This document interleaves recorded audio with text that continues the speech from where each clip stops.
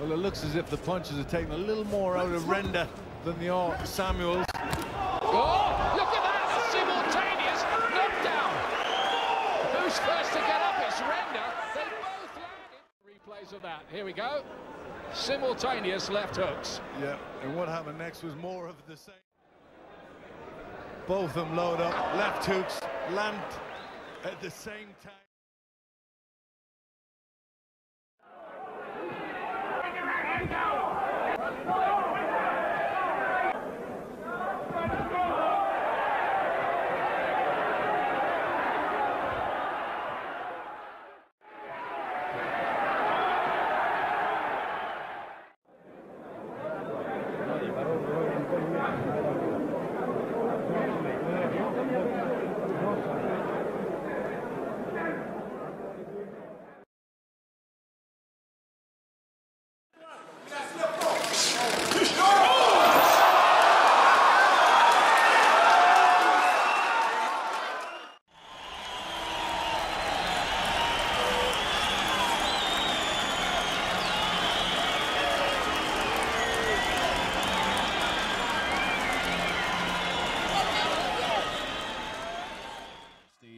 He's in the red.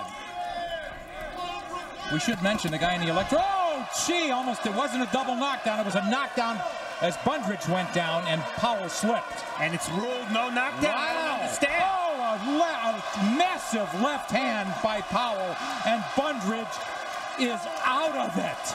He is out of it. One of the most astounding, it looked like the Zab Judah fight. Unbelievable. Plan, no tactics. It's just hit and hit more. And you know what? Bundrage landed a right hand that was every bit as good as the punch that Powell landed to knock him down. Powell went down clearly. The referee did not rule the knockdown. I don't know why. It's all elementary because Bundrage never recovered from that first knockdown. I'll tell you, that is the play of the weekend, and we've only started the weekend. It's Friday night.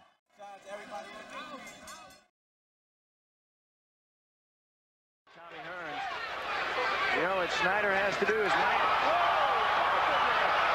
goes down. Hearns off balance. Same time. Hits at both of them. A double knockdown.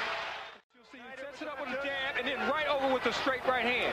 But you're right. He did knock Tommy down with a left jab. A double knockdown. The right hand. It's right on the chin. It was right on the chin. Right on the button. It was a jab that, in fact, Snyder